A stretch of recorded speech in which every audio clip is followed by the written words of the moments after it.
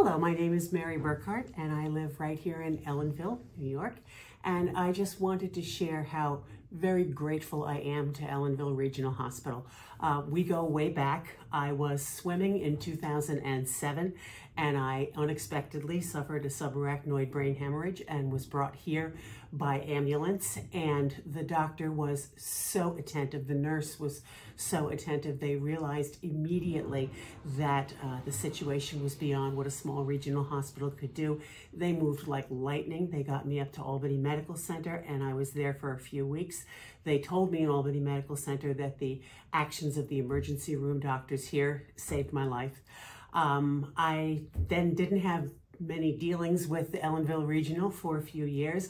And then in 2022 and 2023, I all of a sudden had to have my aortic valve replaced and I had a pacemaker put in and I had a couple of ablations and I ended up in the emergency room here several times with pneumonia and back problems and this and that and the other thing. So they referred me to their cardiac rehab program and to their physical therapy program, and it was absolutely life-changing. I cannot recommend these programs enough. Now it is, well, I guess a little less than a year later than I started in all of this. I'm down 30 pounds. My AFib, I had a final ablation. It is under control. It has stayed under control.